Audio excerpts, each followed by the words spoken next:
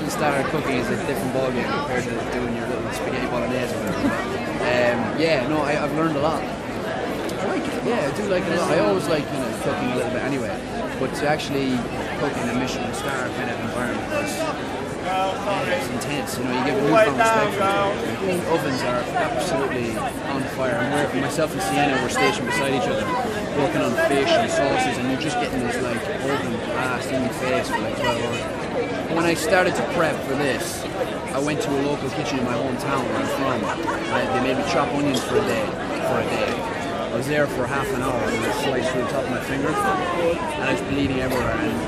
And I was like, I think I might have to go home. And the chef looked at it and he went, if I had everything to lose, what would I get up to? I don't know. I'd like to fancy it.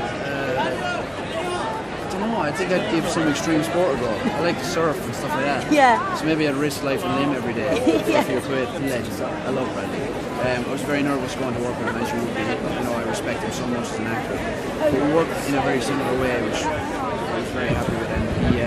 He's very inviting, very generous as an actor. He was with all of us every step of the way. And he was just a laugh. And he needed to be because he was such a menace in the film.